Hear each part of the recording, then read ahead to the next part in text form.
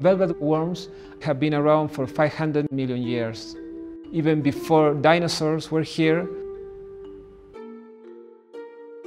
When you look at these worms moving so slow, you don't think that they are even able to attack.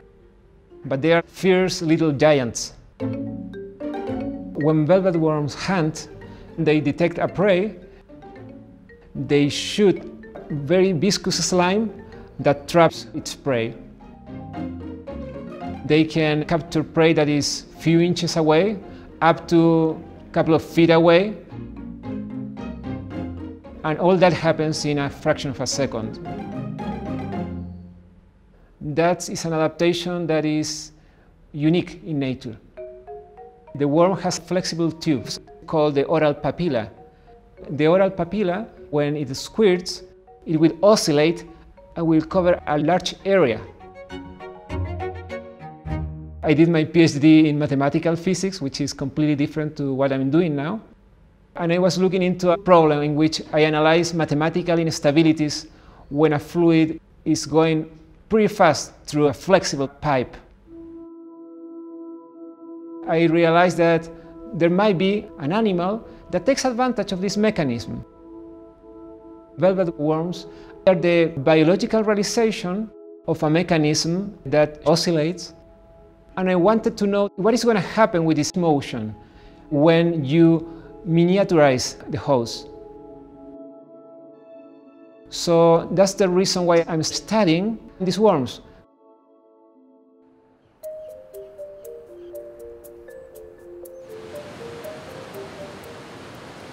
We are in Chilean Patagonia. The geography is glaciers, volcanoes, and in the valleys you will find this rainforest. It is a rainy place. Everywhere is plenty of mist and humidity. And you have plenty of logs to search for worms.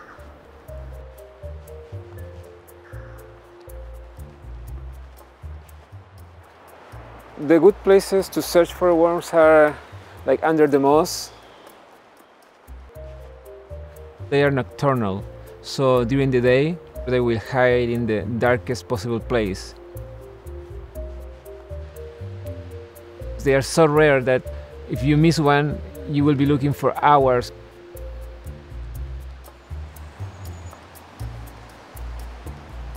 For sure we have a velvet worm right here. You see the skin, the antennas. It is a velvet worm.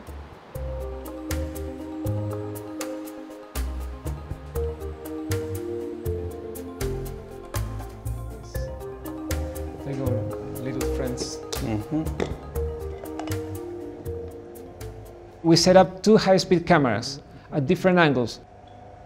Okay. That's perfect, that's perfect. So if you tease him a little bit, it would be great. Look at that, look at that, look at the squirt. Look, there's the worm squirting, super fast, 10 milliseconds. The information I can extract from the high-speed videos is how fast the oral papilla oscillates. It's between 30 to 60 oscillations per second. It's impossible to see by naked eye. From a physicist's point of view, what theory tells you is that these oscillations at this microscopic scale is impossible. There is a physical instability called the garden hose instability. So when you crank up the water in a garden hose, it starts dancing with a random motion. In a big flexible pipe, you see turbulence. And that is what makes oscillations, is this fluid moving around, forming vortices. In the case of the worm, you don't have that mechanism because you don't have turbulence. So I wanted to know what is the seed for the instability, the force that produces the oscillations at a micro scale. When you go into the microscopic world, liquids behave in a different way. There is a new mechanism making the papillae, this little flexible tube, unstable. So how that happens, we have several hypotheses, but we believe that friction between layers, between the fluid and the structure, is what produces the instability in this case. And that is completely new. There we go. Yes. Is in focus? Yes. Yes, it is. So we will go. And now we're going back to the physical system, trying to mimic the motion of this papilla. That's it. We are filming here the prototype of a synthetic nozzle. We make water go through it. And as you push harder, this nozzle is going to start moving. So when we look at the video, what we are watching is the beginning of this self-driving oscillation. Nice. But now we're trying to miniaturize this mechanism. Why? Because we have observed in the videos that you can form very, very tiny drops. Yes. Look at the little drops there. Essentially, you have a jet of liquid, and when we make it oscillate, you somehow cut the fluid jet and produce more and more drops.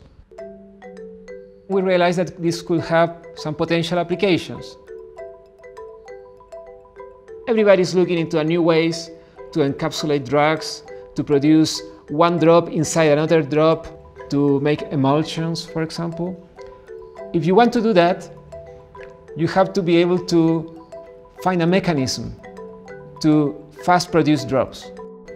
So you can do that mimicking the worm mechanism.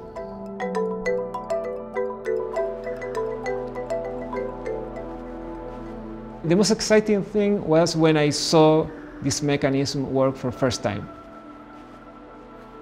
You say, wow, physics is doing something there and is interacting with biology and allows this worm to prevail.